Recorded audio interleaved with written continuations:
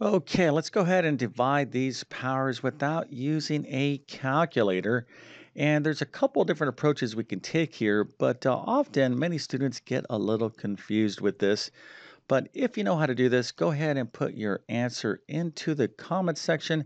I'll show you the correct answer here in just 1 second, and then we're going to take a detailed look into how to divide powers. This is really important stuff, especially for those of you that might be taking a course like algebra. But before we get started, let me quickly introduce myself. My name is John. I have been teaching middle and high school math for decades. It really is my true passion to try to make learning math as easy as possible. So if you need assistance in mathematics, check out my math help program at tcmathacademy.com. You can find a link to that in the description below. And if this video helps you out, don't forget to like and subscribe, as that definitely helps me out. Okay, again, we want to put our calculators away. So 2 to the third divided by 2 to the negative fifth power. What is this equal to? Well, we're going to express our final answer here in terms of a power. So here it is, it's 2 to the eighth power. Now, of course, you can go and be like, okay, 2 to the eighth power, that's 2 times itself 8 times. That's a lot of multiplication. So you don't need to do that. If you did that, that's great. But the answer that I'm looking for is 2 to the eighth power. Now, when it comes to working with powers in mathematics, it's not correct if you leave your answer, let's say 2 to the negative third, right? If you turn in an answer with a negative exponent, typically your teacher is not going to like that. They're going to kind of frown upon that. So you're not done working with a power until you have all your exponents as positive. Okay, so this is a pretty common convention. Most math teachers probably would agree with me on this. So just get in the habit of not leaving your final exponents, your final powers, having negative exponents. If you don't even know what an exponent is, don't worry. I'm going to explain all of this in just 1 second. But if you got this right, that is fantastic. Let's go ahead and celebrate by giving you a nice little happy face and A plus, a 100%, and multiple stars so you can brag to your friends and family that indeed you are a professional when it comes to dividing powers and exponents. They'll be so impressed with that information. But let's go ahead and get into this right now. Okay, so here is the problem. We have 2 cubed divided by 2 to the negative fifth. Now, the way this is written right here is not the best format. Nothing wrong with it, but I want to think of this problem this way, okay? So this is 2 cubed divided by 2 to the negative fifth, and this is 2 cubed divided by, I'm going to use this fraction bar here, 2 to the negative fifth. Okay, so this is the first move that I would make. Now, again, some of you could just be like, oh no, I just knew what to do, and that's great. But let me just suggest one thing here. If you went from this to the correct answer, your teacher might be like, you know, did this person really know what they were doing? Because you have to show proof, right? And you don't want to do too much what we call mental math, right? You don't want to do too much steps, in your brain. Okay, you want to list them out, boom, boom, boom, so your teacher can see, hey, how you're thinking, and two, you can check your work as you go, right? So you don't want to just take too many steps, and like, oh no, I just knew this. My brain is, powerful. I could just tell you the right answer. Well, that's great and that's fantastic, and you might be able to, but list out these steps. So the first thing I'm going to do is write this problem this way. Okay, so that is, again, the best way, in my opinion, and I've been doing this for quite some time, to structure a problem like this. Now, the second thing we need to know is kind of the language when we're dealing with powers, okay?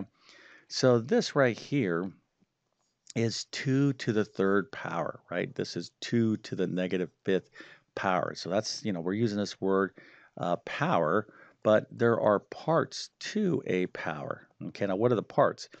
Well, there's something called the base and the exponent. That's what makes up a power. So the big number in a power, this bottom number down here, is the base. Okay, so we can see we have 2 as a base in this power in the numerator, and the base down here is also 2.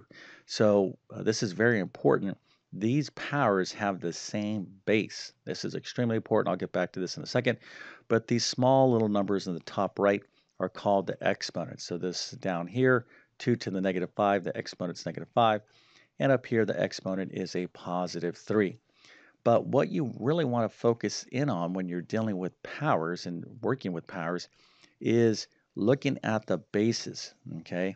So if the powers you're trying to divide, multiply, or whatnot, typically the rules of powers or properties, what we call technically properties of powers and exponents, are going to be dependent upon if you have the same base. Okay, so if you have multiple powers, that's great.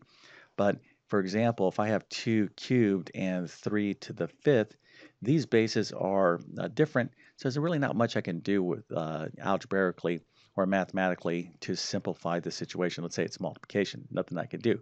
However, once I have the same bases, okay, then I can do stuff. And what can I do? Well, let's go ahead and talk about that right now. All right, so here are some of the rules, not all the rules, but some of the most important rules when it comes to dealing with powers and exponents. So again, you need to have the same base. So here is one. Now you might look at this and be like, this just looks a lot of like, crazy formula stuff. It's not that bad, okay? So these are two powers, a to the m. This is just a power. A is the base, m is the exponent. Down here, a to the n, another power, a is the base, n to the exponent. But what's going on here? We're dividing power. This is very much like our situation. Matter of fact, it's exactly like our problem. So when you're dividing two powers with the same base, all we need to do is write that base and find the difference of the exponents. Okay, in other words, we're going to take this m, okay, our numerator exponent, okay, the power that's in the numerator, and then we'll take away the exponent that's in the denominator. So just exactly like this. So this is one way to do this problem. Now, there's another property. This one is often confused. It's negative exponents. A to the negative n is equal to 1 over a to the n. I'll explain in a second how this property works. And then another one is this. If we're trying to multiply two powers and the bases are the same here, a to the m times a to the n, what we could do is just write the base and add the exponents, right? So these are three absolute rules that you need to know. And we're going to use these rules in a couple different ways to simplify the problem. But before we do, if you have not yet subscribed, and if you're thinking about it, just don't think about it anymore. Just hit that subscribe button. You don't even realize how helpful this is for me. Okay. I put a lot of time and effort into my YouTube videos. I love to teach from basic math to advanced math, calculus. So, by you just clicking that little button and make sure you hit that notification button to get my latest content, it really, really does help. So thank you so much. And now back to the problem. All right, so as I indicated, we have a division of power situation, right? We have this power and we're dividing by this power. Now we can actually use one of these rules here because the bases are the same. We have 2 here and 2 here. So the rule is what? We're going to subtract the exponents and this one comes first, okay? The exponent in the numerator, okay, the power in the numerator, and then this will come second, right? And you got to be very careful with these negative exponents.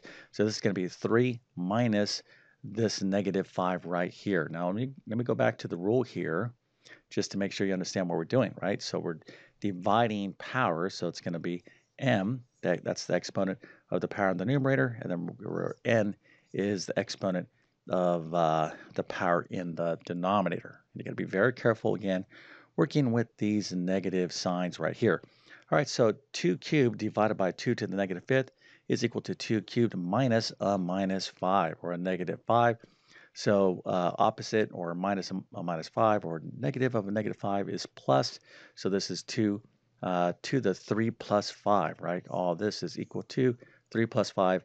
And the last time I checked, 3 plus 5 is 8. There you go, 2 to the 8th power. Okay, so that is one approach to do this problem. And I would suspect most of you out there, if you know what you're doing, probably did it this way, but there is other approaches we can take using these properties. Now, One other approach you could take is we have 2 cubed divided by 2 to the negative fifth. I could say to myself, you know what? I'm going to take this power right here, 2 to the negative fifth, and I'm going to move it upstairs. Okay. This is downstairs. This is upstairs. Yeah, I know I'm not using proper technical mathematical language, right? Denominator, numerator. I'm just going to move it down from the basement up to the first floor. Okay. Now, how can I move a power in its current location, 2 to the negative fifth, and put it next to this number right here? This is actually pretty easy to do. I could take this whole power and move it next to this number or this power here. All I need to do is change the sign. So in other words, 2 to the negative fifth, uh, or 2 cubed divided by 2 to the negative fifth is equal to 2 cubed, this is my numerator, times 2 to the positive 5. So uh, all you need to do, okay, if you want to move a power from one side of a fraction bar to the other, is simply change the sign, okay? So this is going to go from 2 to the negative fifth times 2 to the fifth. Now this is a very confusing rule, and matter of fact, let me go ahead and just finish the problem here, and I'll show you more examples of this. All right, so we have 2 cubed over or divided by 2 to the negative 5. I'm going to think of doing this problem as 2 cubed times 2 to the positive 5. Now this is multiplication of powers with the same base. Okay, remember, if the bases are the same and it's multiplication, all I have to do is add the exponents. So this is going to be 2 to the 3 plus 5, of course. There's our answer, 2 to the 8th. Now let's go back to this rule right here. I just want to make sure that you understand. Okay, so if I have 2 to the negative 7th over 2 to the negative 9th, it doesn't make a difference. If I want to write these in a different way, I could just flip-flop these in all sorts of permutations. So I can take this 2 to the negative 9th, I can move it upstairs, so that becomes 2 to the positive 9. Okay, so whatever its sign is becomes opposite when you move it to the opposite side of the fraction bar. Now I could have this next to my 2 to the negative 7th, or I could say, you know what, I'm going to bring this down to the denominator 2 to the 7th.